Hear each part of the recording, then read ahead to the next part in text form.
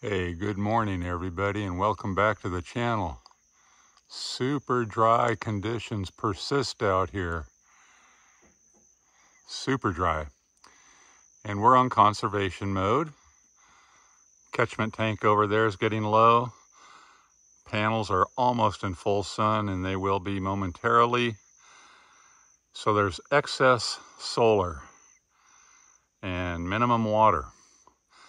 So let's go out here and take a peek with my trusty measuring stick. Been on conservation mode.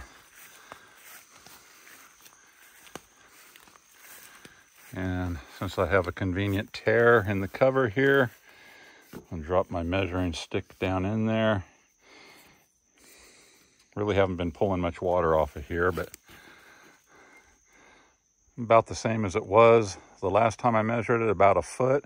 But we've been using some recycled water or excess water that it takes to make the drinking water.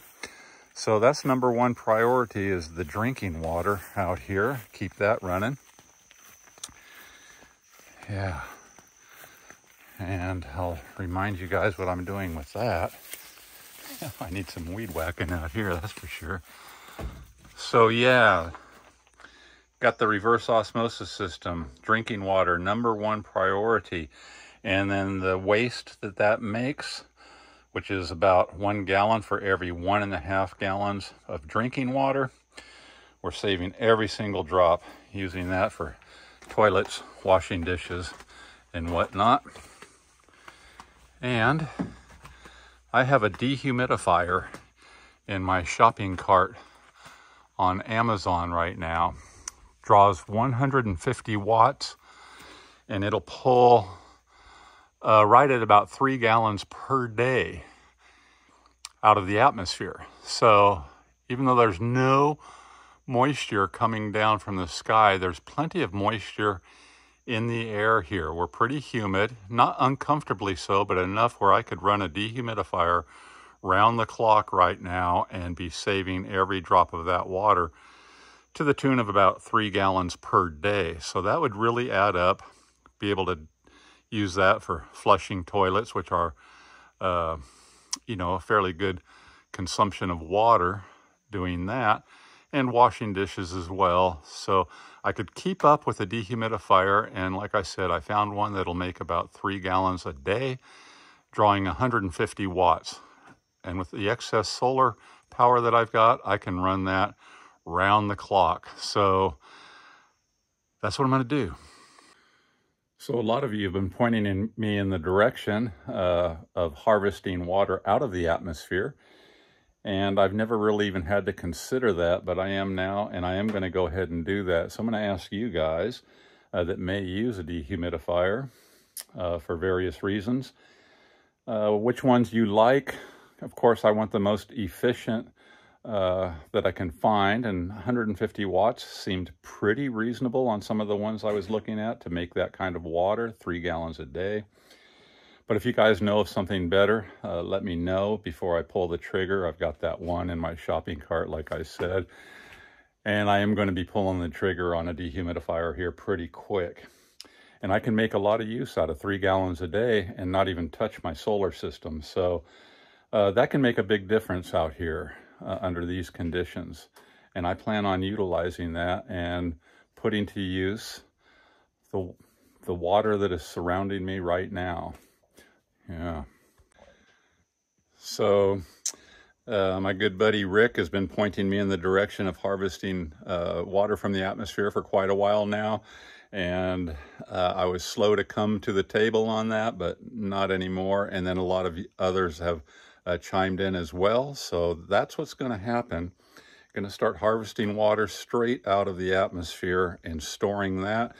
If I have to, I'll get myself, besides all of these little containers that I'm catching it in right now, I will get a larger container, 100 gallons or so, and I will just run that dehumidifier nonstop and pull water out of the atmosphere. And if I have to, I have enough filtration devices out here to even make that safe for drinking, even though they say not to drink out of most dehumidifiers straight out of it, and I wouldn't do that. I have enough super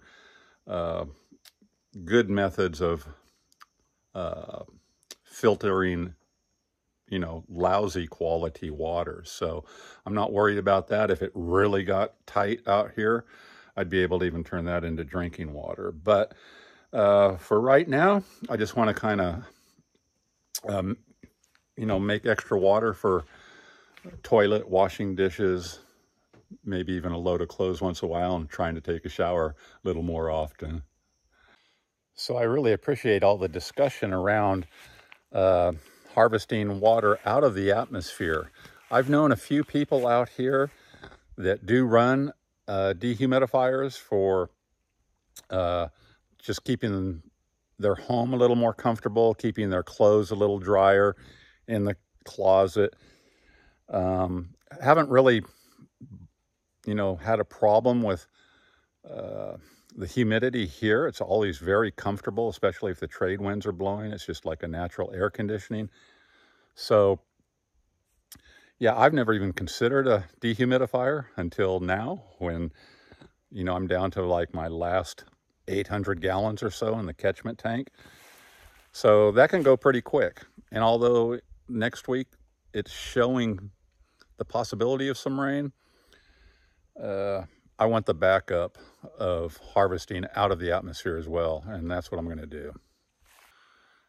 And in the meantime, I'm going to let you guys chime in on some of these dehumidifiers and some of the methods you might be using out there to pull water out of the atmosphere, and what ways you use it. But that's what I'm thinking. And while I'm thinking about that, I'm going to get out here and drive a few more nails in the shop out there. It's coming along, but I haven't been on it for a few days. But now I'm just fired up about this whole idea of pulling water out of the atmosphere. Why not? Especially when I've got all batteries sitting around full, and I've got the power to do it. I'll turn that baby on and let it run. And that's water. I mean, and that's water I can make use of. Even if I don't filter it down for drinking, I'm going to make use of it every darn drop, that's for sure, because it's dry. And there it is. And then I'm very early in the day. It's just getting to be late morning here. Everything's topped off, full sunshine, excess power. So yeah, it's time to add another device that will add to the equation out here for whatever type of circumstances the weather decides to provide or not provide. So I want to thank you guys that keep mentioning this to me, pulling water out of the atmosphere. I appreciate that. It took a little while to really get into my brain about that, and now that it is, I can't get it out. So now I'm just looking for the most efficient and productive unit that I can possibly get. So like I said, I've set my eyes on one. I forget the name of it. There's quite a few out there. I think this one was right like at about $150 and making 3 gallons a day, pulling 150 watts. So that seems doable, especially with the excess power. I mean, I wouldn't even think about it. Like I said, I put it out there by where that reverse osmosis system is, and turn it on and let it run and just catch water all day long. Albeit not a lot, but every drop. I mean, every day, the one I'm looking at, that unit would flush a toilet twice a day, and that's about all I would need. And that would save a lot of water. So yeah, still hoping for some rain, but in the meantime thinking about other things, because we might go through longer stretches of dry, and I am going to, like I said, increase the catch square footage off the roof. I've got some more square footage I can utilize up there, so I'll be employing some more 4-inch PVC. Comes off the roof into a gutter, divert it to the catchment tank with that 4-inch PVC, and I can increase my catchment quite a bit doing that. And what else was I going to do to increase that? Oh, I want to increase my tank capacity. I want to double that, but that's going to take a little time to save up for those materials. And then when I do that, then I have longer range. So if I can get up to about 10,000 gallons storage, that gives me a lot more range for these drier spells. So yeah, keep up with those good ideas, you guys. It's helping me a lot. It's making me think more critically. In 16 years out here, I've just never had to even think about water because we've always had excess. But, you know, the times are changing a little bit, so just adapt and, you know, adapt. All right, you guys. Aloha. Thanks a lot. Yeah, it's not going to happen today. No rain, but hey, maybe in the next week or so. Fingers crossed.